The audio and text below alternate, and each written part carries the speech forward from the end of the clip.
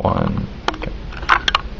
So what we have here is two sets of boards that are both powered up, but they're not connected to each other.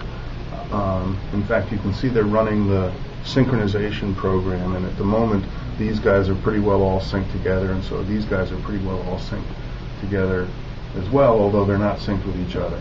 What we're going to do here is we're going to send some new code into the system. This is a USB connection that we've got over here that we've got connected up to the laptop, and I'm just going to recompile the sketch that these guys are running, and I'll do that now. And oh, that flash right there was that system had discovered that new code was available, so it dropped back down into its bootloader, and there you can actually see it's pulling the code in through the USB connector and then burning it into its flash. And that takes a couple of seconds, and now it's a red blinky. And at the same time, the guy next to him, he just heard about this new code from the first guy, and he compared the date of the new code and said, oh, this is much nicer and newer than what I've got.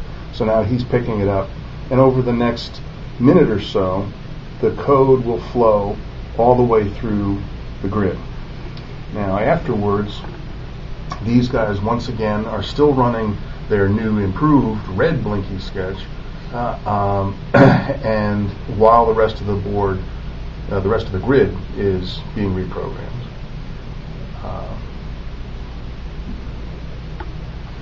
As each guy goes into the bootloader wakes up and it looks around and says, who's got what kind of code?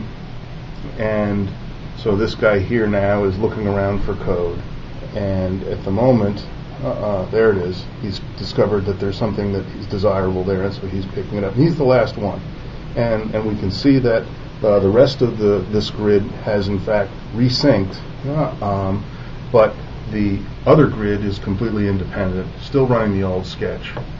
But again, if we want, this is all plug and play. We can put these two grids together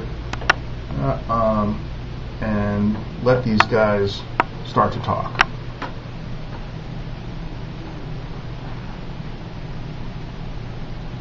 So very quickly, the infection spreads. And on this second grid, in fact, we've got some pretty dense connections here. We've got a solid 2x2 grid of boards. So in fact, there's a number of ways for the code to flow through the grid as the update spreads. And in not too long, once again, the boards pick up the new code and start adopting their new task.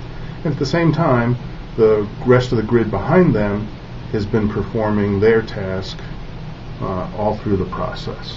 So now here's a case where there's two boards that have the potential to both discover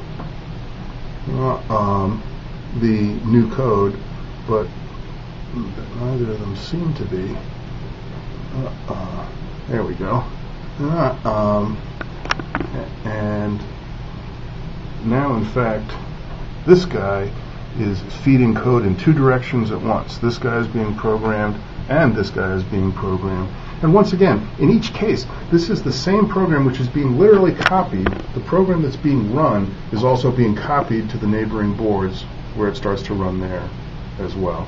And now we've got the final frontier. The last three boards of the entire grid are picking up the code to adopt the new behavior. And that's the sort of thing that these boards are just very naturally good at doing.